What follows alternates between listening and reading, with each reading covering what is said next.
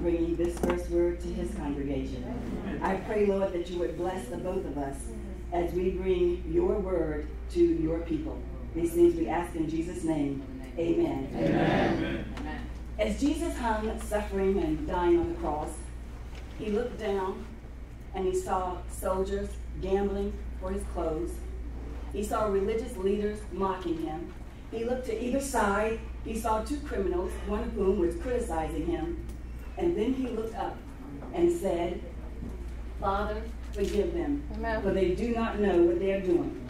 He didn't ask God to punish them or to kill them, but to forgive them.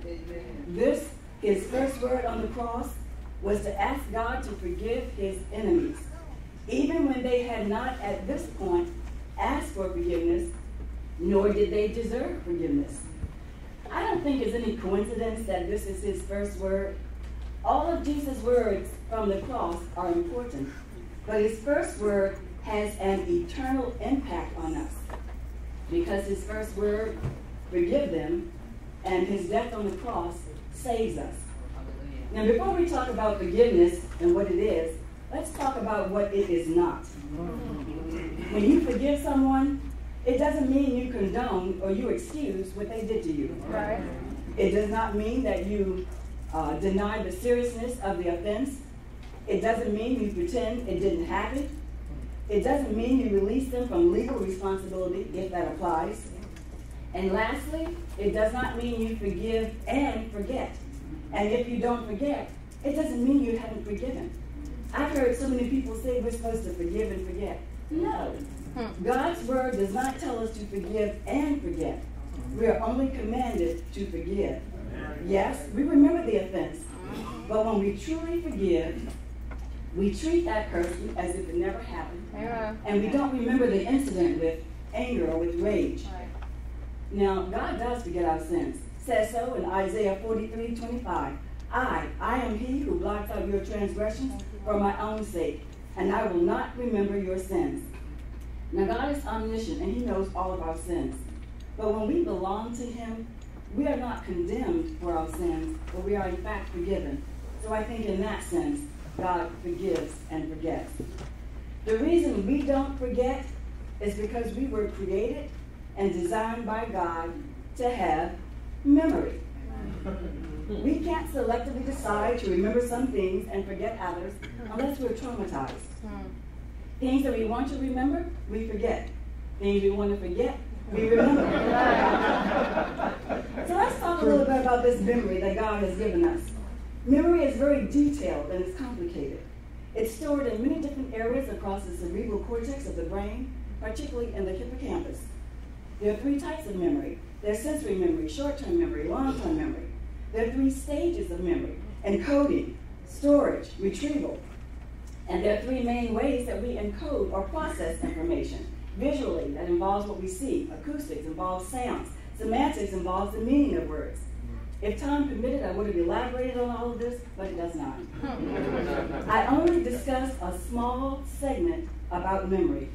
I shared this information with you to show you how complicated and detailed memory is, and to show you how fearfully and wonderfully you are made. Amen. And to impress upon you that God intends for us to remember things. So when anything happens to us, be it good or bad, it's intended that we will remember it. Thank you, Lord. You need to remember it so you can face it. Once you face it, you forgive, and then you move on. Right. We will not forgive and forget, but we should and must forgive. Amen. Now that we've established what forgiveness is not, let's talk about what forgiveness is. Father, forgive them, for they do not know what they're doing.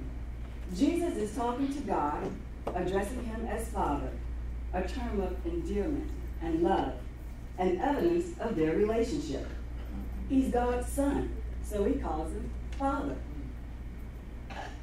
It's the same relationship we should have with God, our Father. Amen. Amen. Forgive them. Jesus is asking God to forgive them for all the wrongdoings that led up to his crucifixion. Even on the cross, enduring unbearable agony and pain, he was praying for his enemies, interceding for them, and asking God to forgive them. So what is forgiveness? Well, the dictionary defines forgiveness as a conscious, deliberate decision to release feelings of resentment or vengeance toward a person or group who has harmed you, regardless of whether that person actually deserves forgiveness. Right. In other words, let it go. What does the Bible say about forgiveness?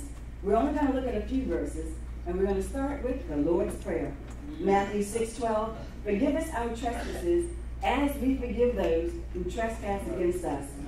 As God forgives us, we are to forgive others. As means in the way or manner. So we are to forgive in the way or manner that God forgives. Matthew 6:14-15. For if you forgive other people when they sin against you, your heavenly Father will also forgive you. But if you do not forgive others their sins, your Father will not forgive your sins. I don't think any further clarification is needed on that verse. Luke 17:3-4. So watch yourselves. If your brother or sister sins against you, rebuke them. That means to reprimand or to scold them.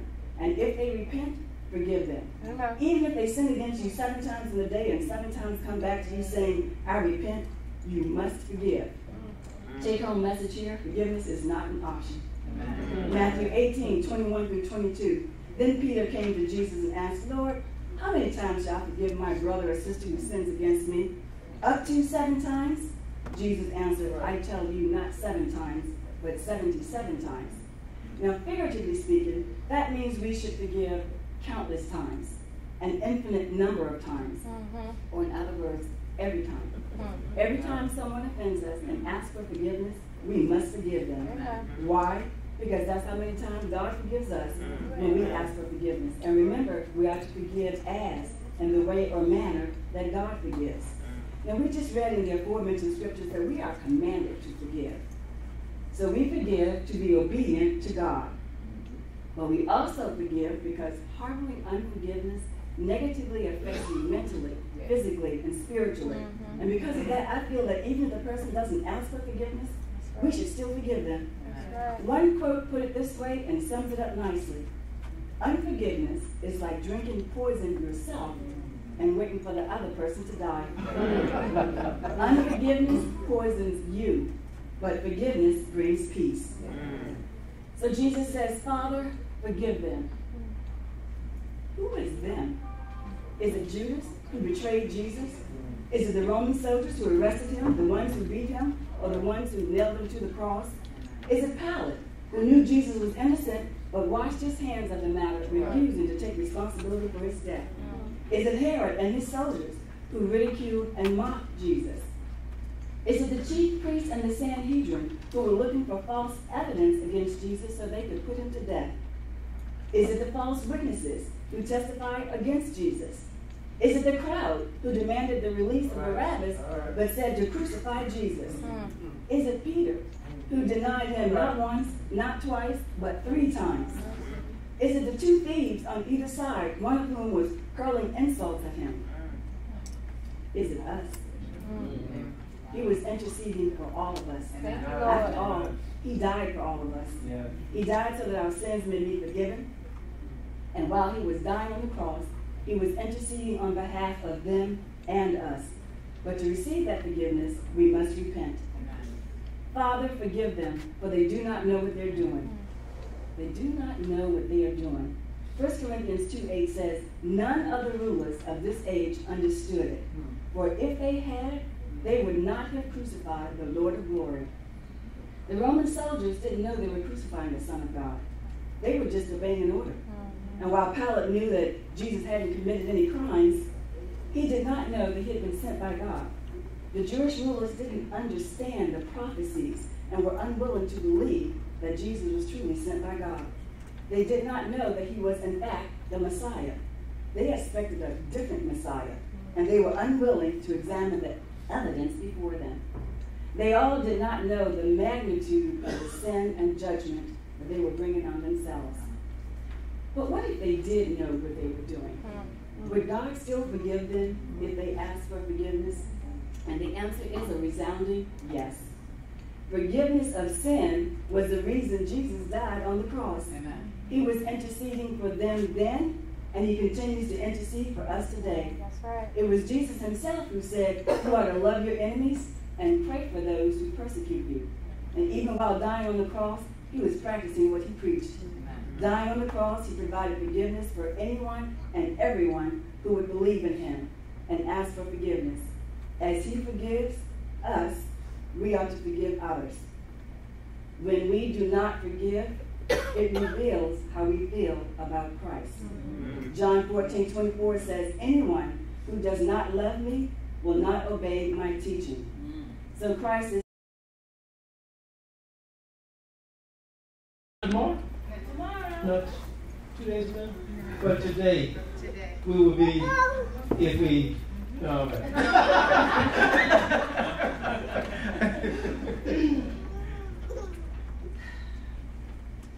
Heavenly Father, thank you for this opportunity, Lord. I ask you to use me, Lord. Steady my heart, my mind, my thoughts, my words, Heavenly Father. And please, Lord, use me as you see fit. In Jesus' name, amen. Amen. Luke 23:43. And Jesus replied, I assure you today, you will be with me in paradise. At this point, Jesus has been betrayed, arrested, falsely accused, stripped of his clothes, and forced to wear a crown of thorns.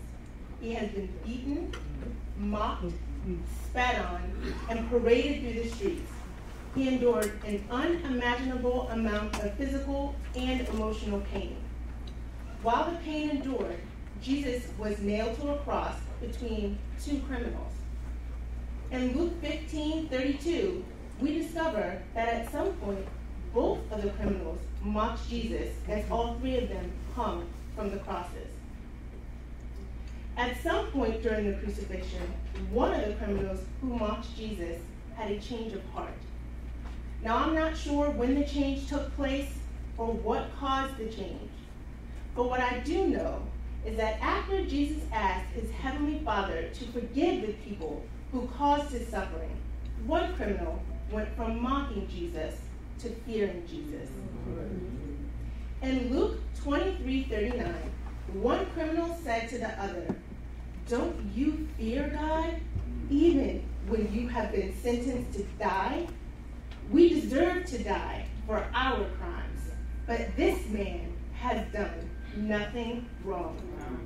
And then the criminal turned and said to Jesus, Jesus, remember me when you come into your kingdom. I learned the meaning and importance of fearing God in Bible study.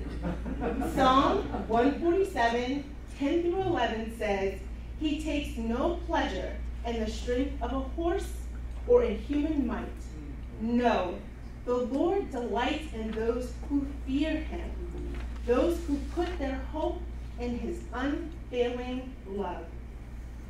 The fear being expressed in Psalm is not the fear that makes your skin crawl or your knees shake. It is a reverent fear, a feeling of deep respect and devotion to God or for God. This criminal showed a reverent fear of God, and I believe God shows us through this criminal's interaction with Jesus that we cannot get into God's kingdom with academic degrees, physical feats, special acts, money, or good looks. The criminal simply says to Jesus, remember me when you come into your kingdom. Amen. He couldn't show Jesus how strong he was. He couldn't provide a service. There was no written test to take. He had no money to give, and I'm sure he was not looking his best. But he gave what Jesus desires from all of us, a profession of faith from a sincere heart. For Romans 10:10 says, for it is with your heart that you believe and are justified. And it is with your mouth that you profess your faith and are saved. Now look what happened in verse 43. When the criminal professes his faith, Jesus replies, today you will be with me in paradise. Jesus gives the criminal the gift of eternal life right there on the cross. Through all Jesus' pain and suffering, he took the time to hear the criminal's request and to look into the criminal's heart. And through all the criminal's pain and suffering, he saw and felt Jesus' sovereignty. He feared Jesus, and in that moment made a profession of faith. This man was not one of Jesus' beloved disciples. He was not one of his followers. He was not one of the men who Jesus spent time loving, caring for, and developing during his ministry. There was no evidence that Jesus ministered to this criminal before being hung on the cross, and there's no evidence that the criminal saw any of the miracles Jesus performed. The criminal was just a regular man hanging from a neighboring cross, enduring the events of his own crucifixion while witnessing the crucifixion of Jesus. He was guilty of his crimes and deserved the punishment he received. He deserved death. But in the midst of his reverent fear and profession of faith, God saw into his heart and gave him the gift of eternal life. Amen. We're never told what the criminal did to end up on the cross. We don't know what either of them did. The significance of these unknown facts confirm what is said in Romans 6:23. For the wages of sin is death, but the free gift of God is eternal life through Christ Jesus our Lord. It does not matter what they did. Eternal life can only be attained through a heart that fears God and a profession of faith in what Jesus did for the world on the cross. After reading Luke 23:43 across several versions of the Bible, the word today started jumping out at me. When I hear the word today, I think right now, in this present moment, without delay, without pause, without hesitation, you will be with me in paradise. Jesus assured the criminal that he would see eternal life immediately, without hesitation. So if you're wondering which criminal you may represent today, let me share something with you. You can choose to be the one who received the gift of eternal life from Jesus. You can receive the gift by professing your faith in Jesus with a sincere heart. Your today does not start or end by hanging from the cross like the criminal. What you've done in life up to this point will never keep you from Jesus' promise of eternal life. Amen. Everyone has a choice, and just like the criminal, everyone can have a changed heart. You can choose Jesus today, and when you profess your faith in Jesus, you will receive a daily flow of love, compassion, grace, mercy, and an immediate promise to be with Jesus in paradise. Amen.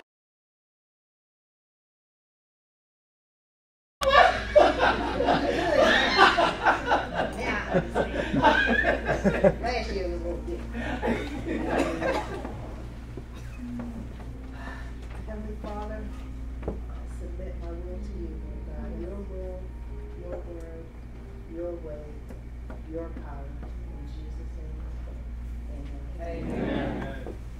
When Jesus therefore saw his mother and the disciple whom he loved standing by, he said to his mother, Woman, behold your son.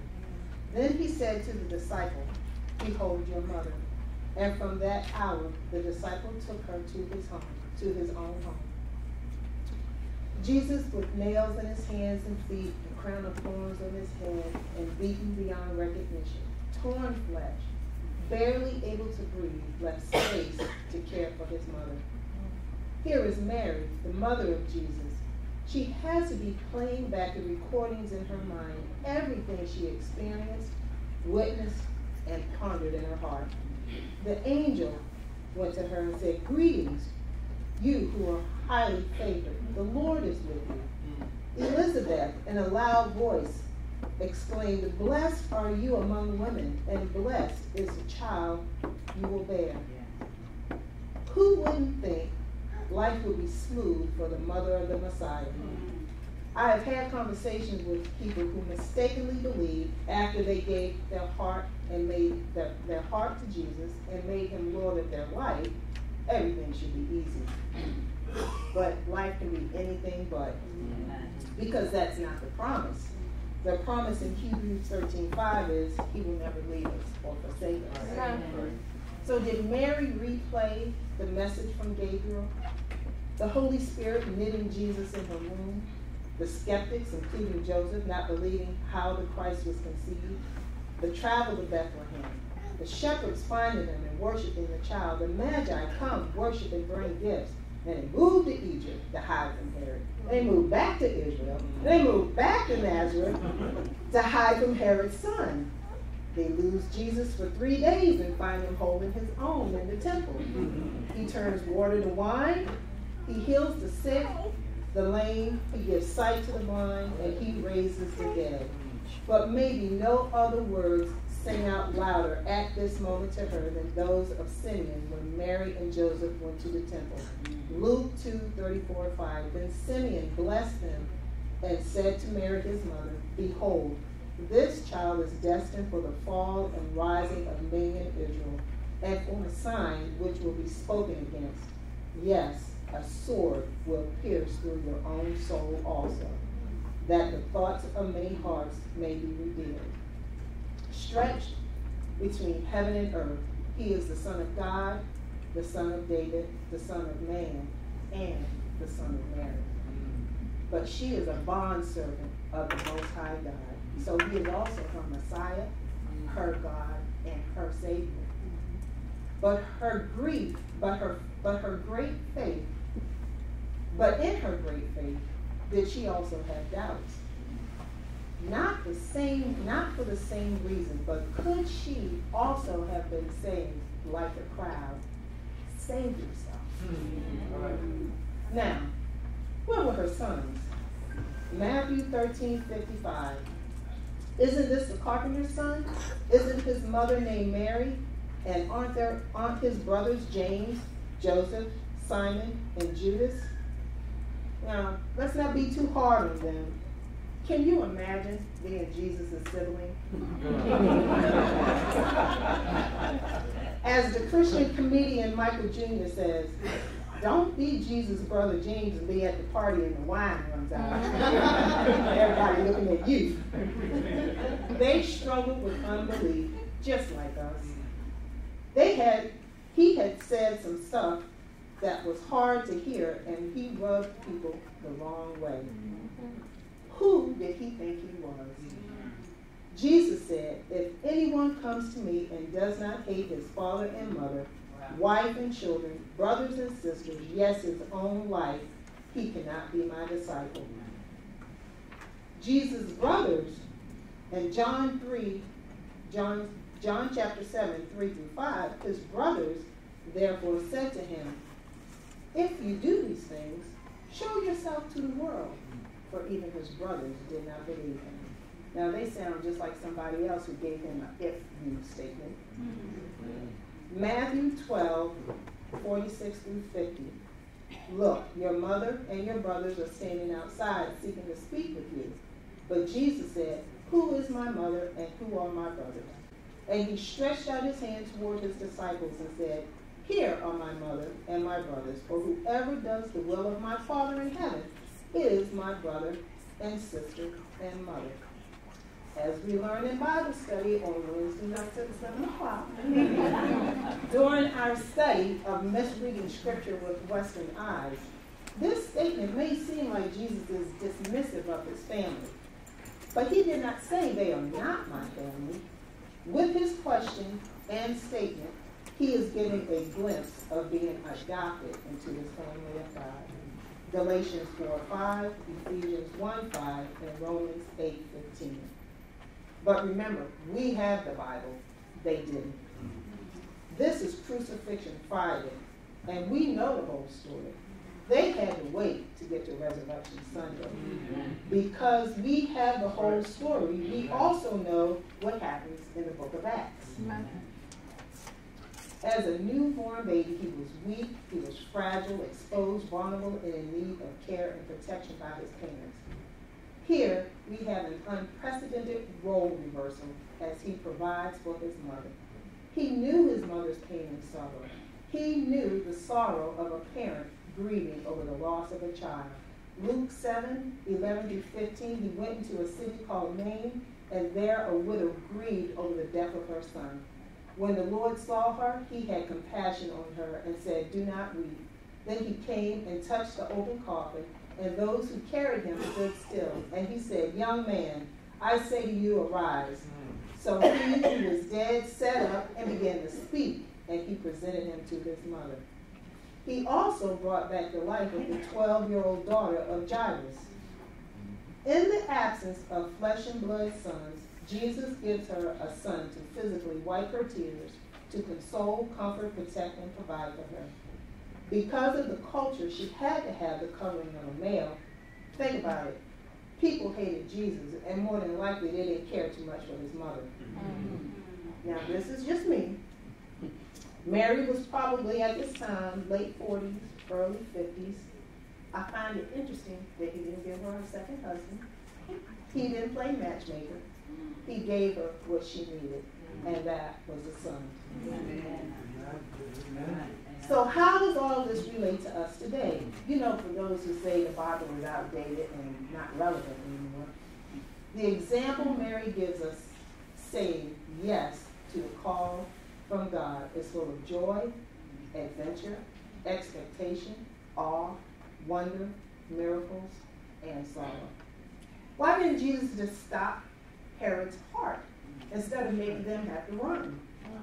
Why is her son dying and he's the king? For her faith, our faith, and God's purpose.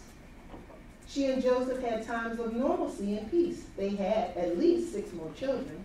She attended weddings, had friends and families that she traveled with. But God was true to his word, because the second thing the angel told her was, "Do not be afraid, Mary, for you have found favor with God." Wow. And then 1 Corinthians 2:9 says, "But as it is written, eye has not seen, nor ear heard, nor entered into the heart of man the things which God has prepared for those who love him." Her life wasn't easy, but it had purpose. So how do we now relate to the disciple today, where Jesus said, "Behold your mother"? So last year, I did this same word. Since then, my mother has had a car accident and no longer drives, and so she has lost some of her independence. And I had to lean into her life and do things for her that prior she was able to do for herself. Vincent's parents were displaced and their home damaged by Hurricane Michael. And January 4th of this year, my daddy went home to be with Jesus. So how do we apply this today? We couldn't do this alone. Come on now. My hubby and daughter pitched in to help carry the load. Kiana and April went with me to help Mom clean her apartment.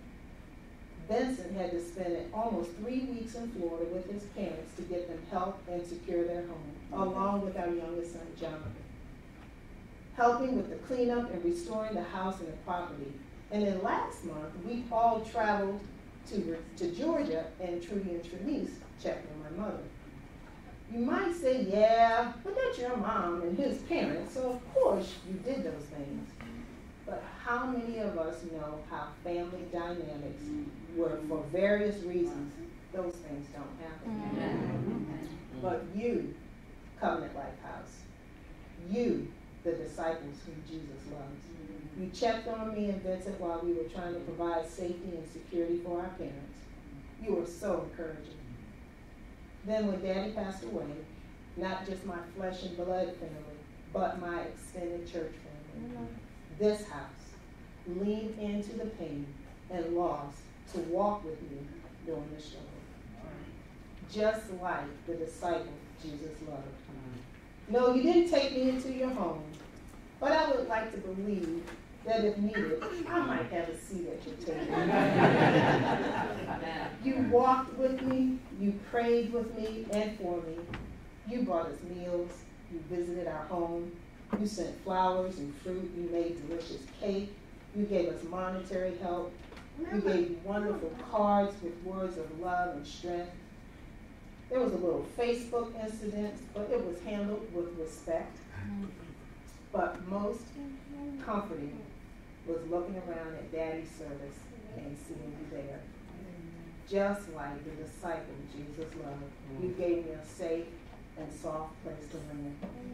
I can imagine through Mary's sorrow, there was comfort the next day in being in the home and seeing the face of the disciple that Jesus loved. Through the power of the Holy Spirit, you, Covenant LifeHouse, probably without even realizing it, brought to life the heart of Christ. How awesome to know we at Covenant LifeHouse can lean into each other's sorrow and show that same love and care for each other that Christ showed for his mother on the cross. Amen. Amen.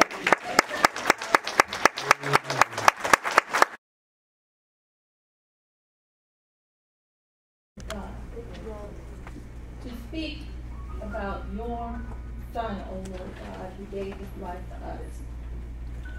Lord, I ask that your Holy Spirit, who is my teacher, O Lord God, and my guide, that he will guide me through this message.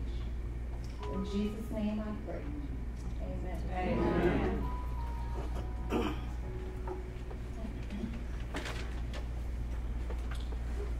Eloi, Eloi, lama sabachthani. This means, my God, why hast thou forsaken me? God had turned his back on his only begotten Son so many years ago. This world we live in needed a Savior. Jesus came from heaven to earth to fulfill this mission.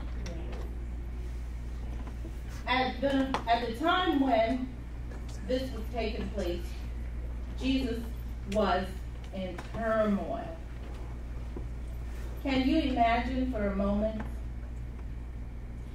if you have a child and this child is crying out from a place of physical harm, permanent harm to his body in a horrific way? Can you imagine that for a moment? Your child being hung on a cross and being bodily beaten, abused, spit on. This child is crying out for his father, or maybe a mother in this day, to save him. Think for a moment. Picture yourself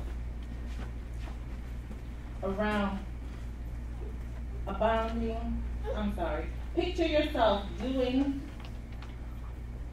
trying to save your son or your daughter you love. And their cry is, why have you forsaken me? Picture this child crying out to you, help me, help me. This is what Jesus was saying to his father. How do you think that child would feel when you have to reject them in that moment? His inflictions by others whom he loves and dies for, Jesus cried out from a place of abandonment, rejection, and withdrawal from God, his Father. I can hear it replaying in his mind. Why? Why hast thou forsaken me? What pain to the core of him must he felt. To know the whole world has rejected him. Everything you have cherished has forsaken you. Friends on earth and all of heaven at a halt, with no one to save you from this act that you must fulfill. Think about it. We're talking about Jesus today, but we have to remember, even though we don't live in those days, it could have been us who was going through something like this. Jesus, the ultimate sacrifice for the whole world. There is no one, nothing but pain of all kinds, being sacrificed on this day has carried Jesus to a frame of mind to question his Father.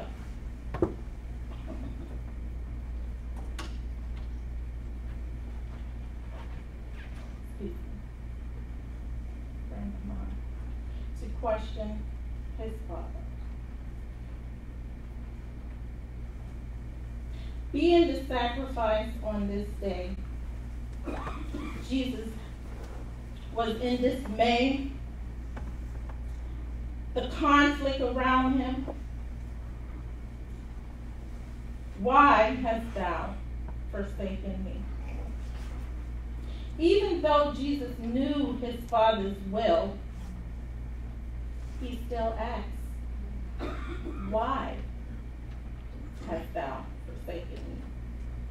This is what I believe Jesus meant when he said, my God, why have you forsaken me? And he didn't say it like I just said it. It was more like, my God, Amen. Why hast thou forsaken me? Was his cry.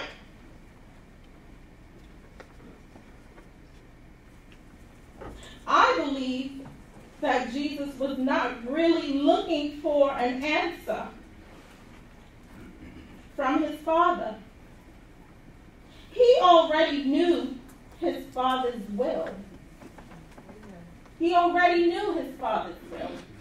He already predicted 3 times when he walked the earth that he was going to be crucified, that he was going to be the sacrifice for the world.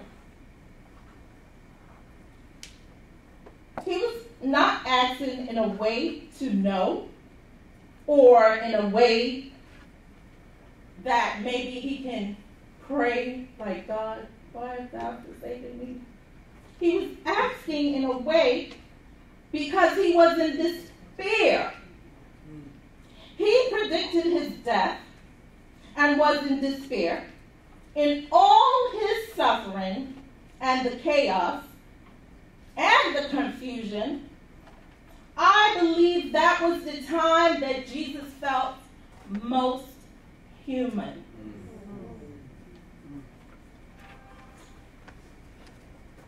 That was the time, if it was, he kind of felt like how we are, because remember, Jesus was spirit and man.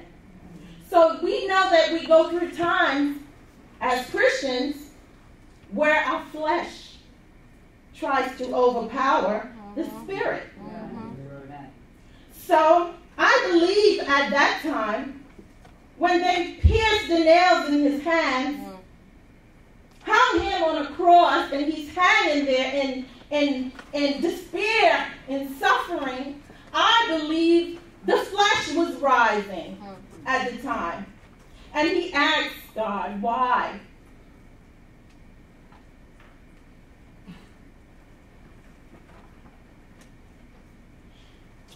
He gave an example of how much God loves us, that he gave up his only son. He gave the example. He was the example of how a God loved a world, loved his creation, loved you and I so much that he gave up his only son. This is how we should love one another. This is how he was an example on how much he has loved us, that he sacrificed his life for you and for me. This is how we must think. That if my brother or my sister is hurting or someone wants to kill this person, that you can do this and say no.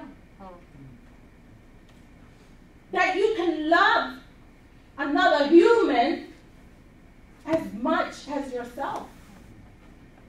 That's the type of love Jesus came to express to us.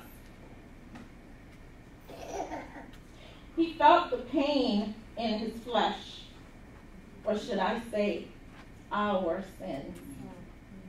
The immorality, the crime of mankind, the crime that mankind has committed and was doing against God, was all laying on him that day. All that we are doing today or have done, it was all laying on him that day. Why hast thou forsaken me? This was a cry from Jesus, an expression of the horror of what he was feeling in the moment. He was not expecting a response from God. And his wife had no doubt that God had left him. You see, he and God already had a relationship. They already established a relationship between father and son. They already had a clear understanding of what was going to take place that day. Jesus already knew his assignment. He always does what his Father will is. He always. So even in that chaos and confusion and that time of his overwhelming feeling of betrayal and humility and, oh my God, you have heard the words from before. We all heard this story how many times? We knew what Jesus went through that day. But through it all, he obeyed his Father. He was obedient even to the fulfillment of the Word. He was the Word. He did not need an answer. There was a real forsakening going on. It was a real forsakening going on. There was a real abandonment from his father. Your mother and father, Jennifer, you know how much they love you. I see you, I see your mother and father. I see your mother and father, I see you. You all roll together, right? Can you imagine your mother and father, someone is trying to murder you and they turn their back on you? How would you feel? Now, Jesus knew that day on the cross that he had to do his Father's will. There was a real forsakening in his soul. And knowing that, Jesus was in despair. His flesh had to be defeated. So, of course, in the defeat meant it had to rise up so he can feel all the things of the world, all the wrong things that we are doing or did. I'm not talking about anybody here, right? Not anybody here. Because we are his children. We are the saints who will judge the world with him when he comes back. His flesh was trying to defeat him. And through it all, God heard his son cry. He heard his son cry. But because Jesus was wearing all our sins, all of the sins of this world, our dam, God could not save him. They both were in it together. It was predicted before Jesus came. Scriptures was being fulfilled.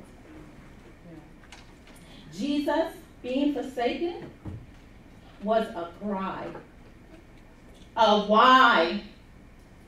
From being in the assembly of the wicked and having to deal with the agony, that's where his why came from. The agony, the pain. Why? Why? His cry was embedded in the wickedness of the world. Should I say that again? His cry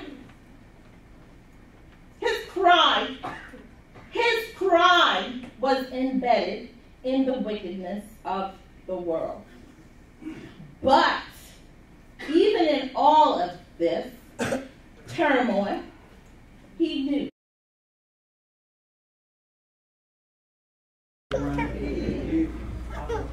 Prayer. Thank you, Father God, for allowing me to be here tonight, oh Lord. I pray, oh Lord, that I decrease, oh Father God, that you fill me up, oh Father God, and that you speak through me the word that you would like for your people to hear, oh Lord. I thank you for this opportunity, and I pray that you bless everyone in here.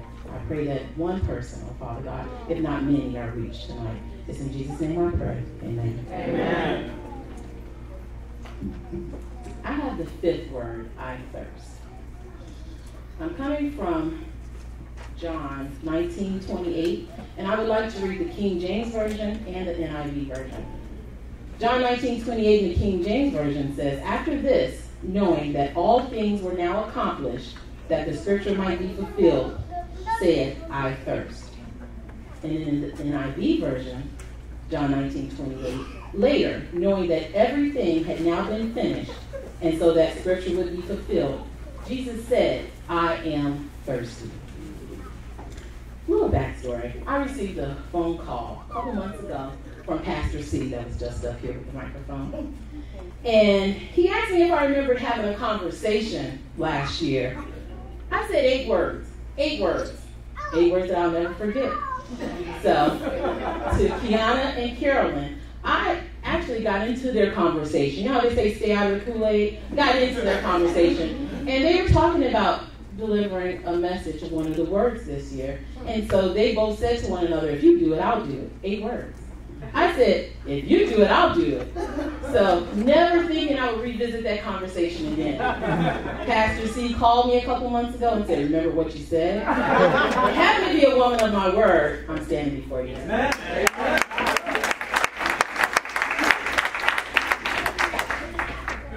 So pray with me as I share what God has given me from John 19:28, I thirst.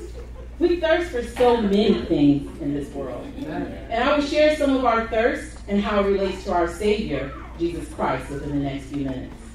Tonight we will look at how Scripture was fulfilled and how Jesus showed his connection to humanity. We have listened and learned of all that Jesus went through leading up to this moment. Our Savior was beaten, mocked, hung on the cross, and left to die. And he took it all without asking for anything for himself. Matter of fact, when he was offered vinegar with gall, he declined, leaving him to feel all of the pain intended for him. Up until now, he didn't complain or cry out for help. But at this very moment, he showed his connection to humanity and that he had a need by saying, "I thirst." He was offered wine vinegar that was soaked on a sponge to quench his thirst, to wet his lips. At this moment, we see how prophecy was fulfilled. From the Old Testament in Psalm 22:15, the New Living Translation says, "My strength has dried up like sun-baked clay. My tongue sticks to the roof of my mouth. You have laid me in the dust and left me for dead." Psalm 69:21, "But instead they give me poison for food. They offer me sour wine for my thirst." Reading these verses shows us how prophecy was fulfilled, as our Savior stated he was thirsty in John 19:28. I looked up the meaning of thirst and thirsty. Have you ever had a moment where you felt like you were extremely thirsty and needed a drink? Some may recall drinking a little juice, soda, milk, even liquor to quench the thirst.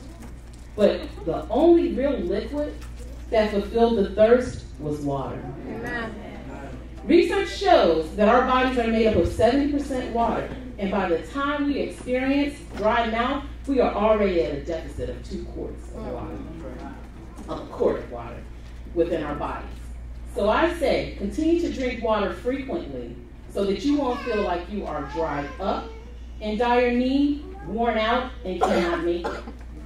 The same way, we should continue to read our word daily, seek God's face, accept Jesus Christ as our Savior, and truly live according to his word so that we don't feel defeated, worn out, and like we cannot make it. According to WebMD, thirst is your body's way of telling you that it's running low on water, which it needs to work well. It's normal to feel thirsty when it's hot or after you've powered through an intense workout. That's according to WebMD. Think about Jesus as it relates to powering through an intense workout. He powered through carrying the cross, a crown of thorns being placed on his head, the brutal beatings of others, nails through his feet and hands, and being pierced through his side. They crucified our Savior, yet he didn't ask for anything until he knew that what he had come to do was completed. And it was at that moment that he said, "I thirst." Thirst in recent internet slang describes a graceless need for approval, affection or attention, one so raw that it creeps people out. I asked a few people, what does the word thirsty mean? It was defined as not drinking enough water by several. A teenager said that it means that the girls were all over dudes, or dudes want to be like him or have what he has. It was also defined as striving for attention, being pressed, doing too much, being annoying, all relating to a new term, doing it for the clout. Social media right now is a good way to see these examples of thirsty as people seek to outdo one another. I thought about social media and looked at Facebook, looked at the prom experience today. Some of you that are on social media, you see the prom experience. I recall a couple of young ladies last year arriving in an ambulance for prom.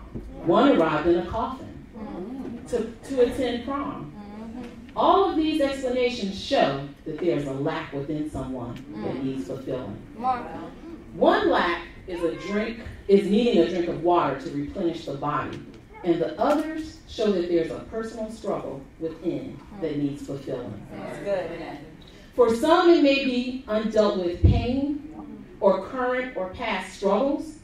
Some of us may have missed out on some form of validation from someone important in our lives, and we are fighting to be noticed or important now.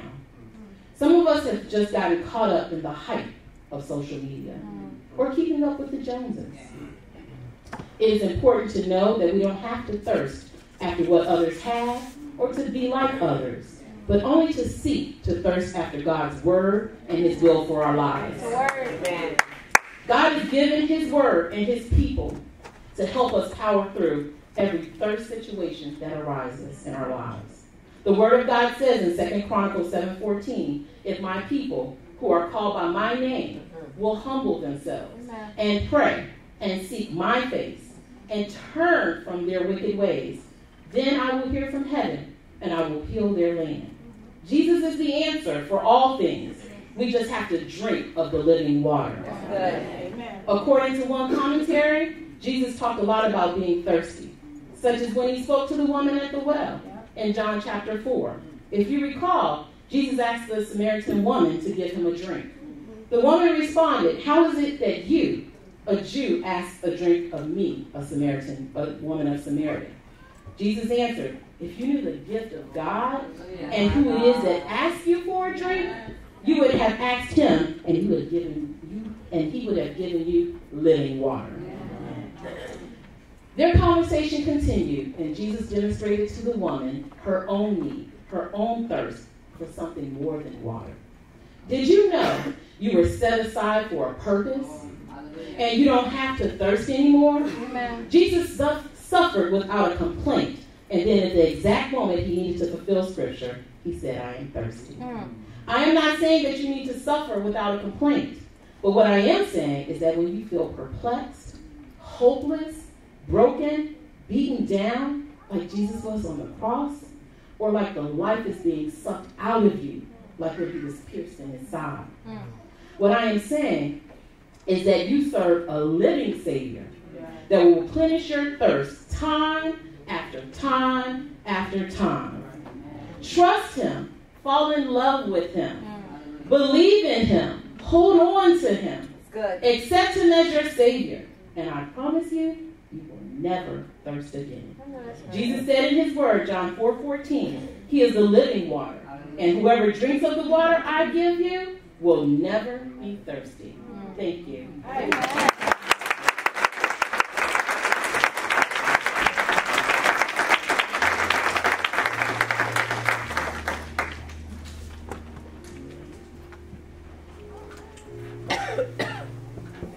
I think somebody was thirsty. They wanted to drink. It is finished. Thank you. All right. Father God, I am nervous. I don't like public speaking. And I'm confessing to you in front of all these people that I'm scared. But I thank you that your Spirit is with me. And I'm praying that your Spirit speaks through me, Father God, to deliver the word that you gave to me to share with the congregation. In Jesus' name. Amen. Amen. John 19:30. When he had received the drink, Jesus said, it is finished. With that, he bowed his head and gave up his spirit. What is it? For those of you who were here last year, you may recall that the elder, Mr. Anderson, or specifically Daddy's daddy, asked the question, what is it? And that is a good question. What is it? And what is this thing that you finished? I'll tell you what it is. It is the work that was done on the cross. Jesus dying for our sin in our place.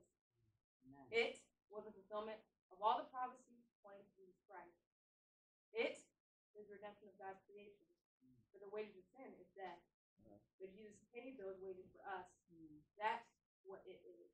Now, I could sit down right now, after a record 1 minute and some odd seconds from my fake watch, and be done and say, that's it. But God gave me more to say. So now that we know what it is, we know what it is, but what does it mean? I'll show you what it means through a metaphor.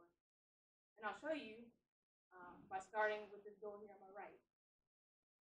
I like doors as a symbol. You'll remember because I talked about doors in my first message last summer.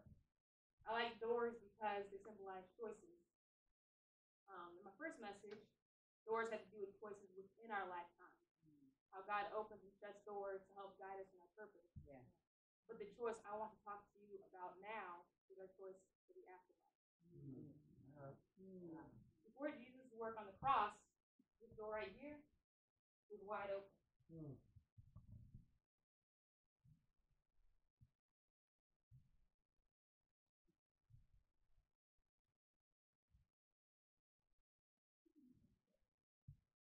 wide open. Part of Matthew 7:13 says, "For wide is the gate, and broad is the road that leads to destruction, and many enter through it."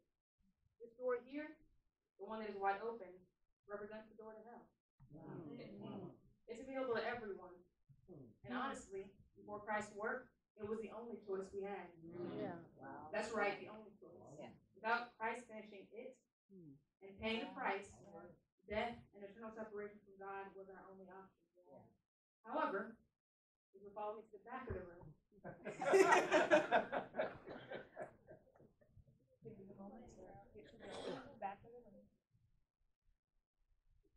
because Jesus paid the price for our sin, we went from only having one option to having two. All right, then. All right. Now, we saw one door that is wide open. We saw one door that is wide open. Make no mistake, it's still an option for you. And in fact, it's the easy way out. You don't have to do a single thing. Deny Christ and just keep on living the way you're living. And when God says your time is up, you'll walk right on through. But God loves us so much that he decided to give us a choice, a second door. John 3:16 says, "For God so loved the world that he gave his one and only Son, that whoever believes in him shall not perish, but have eternal life." People always read just John 3:16, but verse 17 is just as important. So I like to include them together. Verse 17 says, "For God did not send his Son into the world to condemn the world, but to save the world through him." God didn't want this one door to be our only option. He doesn't want to condemn us. He doesn't want to be separated from us. He loves us. He adores us. So instead of one door, one way out, he decided to give us another choice. This one is wide open. This one here is wide open. But the other is shut. Why is that one shut, you ask? Because Jesus is a gentleman. He has the key to your heart, but he doesn't just barge in. He wants you to make the choice. Jesus is on one side, and you're on the other. Jesus stands there, and he knocks. But it's you who has the choice to open the door. Revelation 3:20 says, "Here I am. I stand at the door and knock.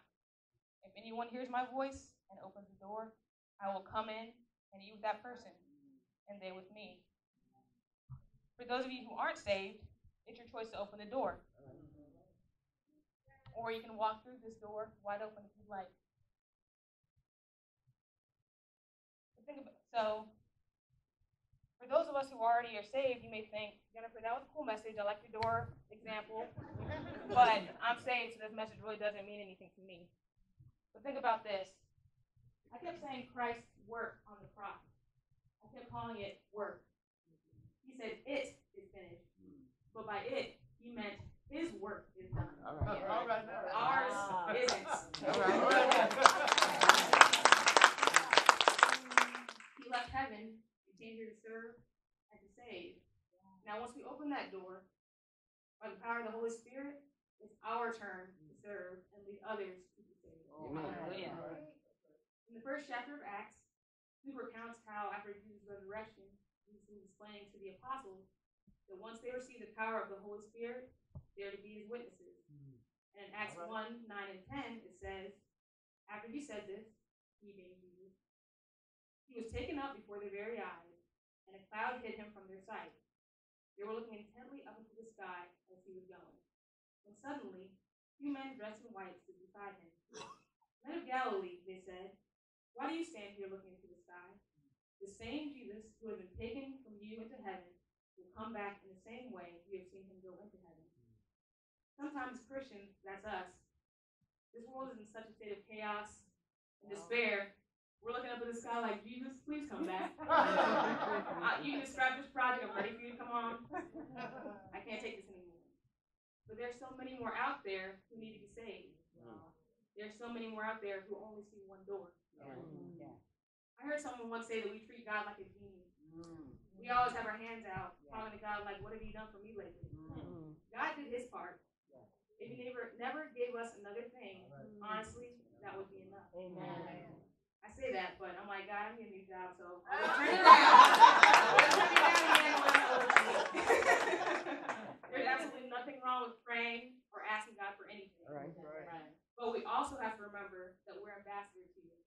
Our citizenship is in heaven, and we're ambassadors here on earth. We have to ask ourselves, what can I do for God? How can I help further his kingdom to the end of the earth? That second door is now available to everyone, but there are still plenty of others out there who are only looking at walking through that first door.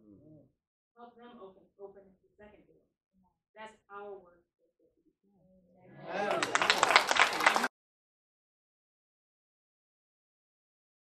That's great. Amen.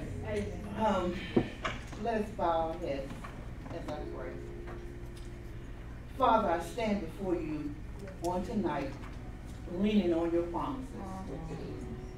As I deliver the words you have given me to speak, Father, let your message be etched upon the heart and minds of your people. We have been to the mountaintop. We have been in the valley. Thank you, Jesus, that we have never been crucified on the cross. Amen. Amen. Into thy hands I commend my spirit.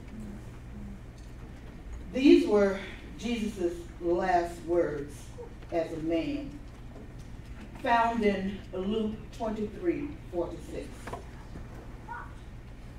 Father, into thy hands I commend my spirit.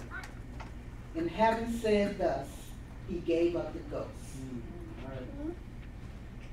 Paul said in Philippians 3:10 that the passion of his life was to know the power of Christ's resurrection and to share his sufferings and become like him in his death. I think we should follow Paul in this. We should long to draw from Christ the power to live and die like he did. Surely that is one of the reasons the Gospels show us so much of Jesus' death.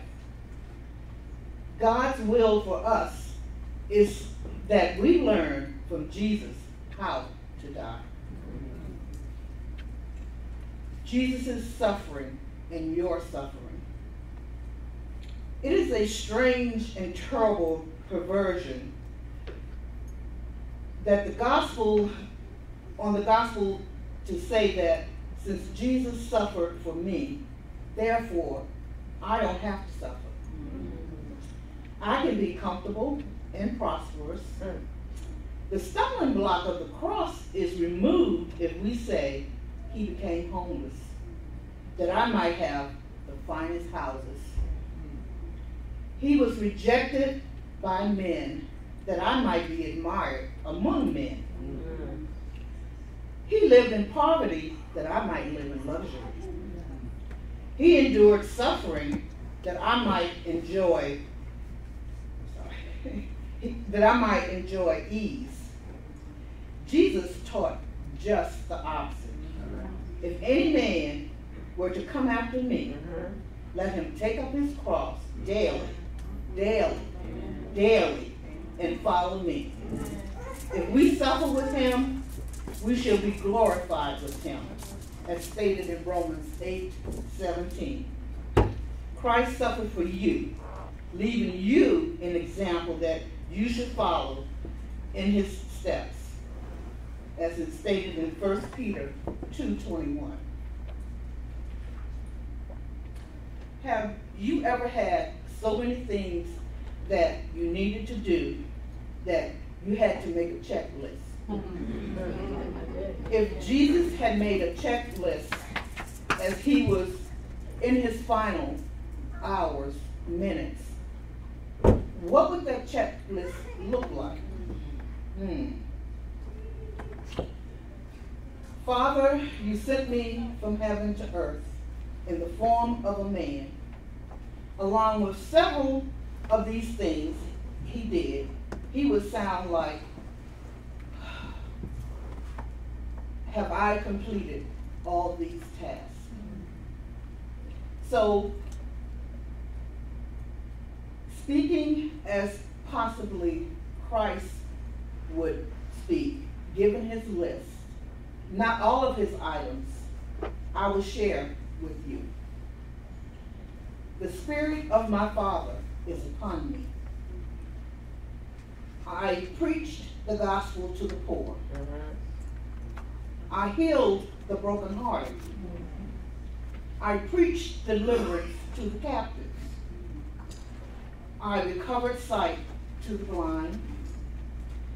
I set the oppressed free, so that I can preach the acceptable year of my Father.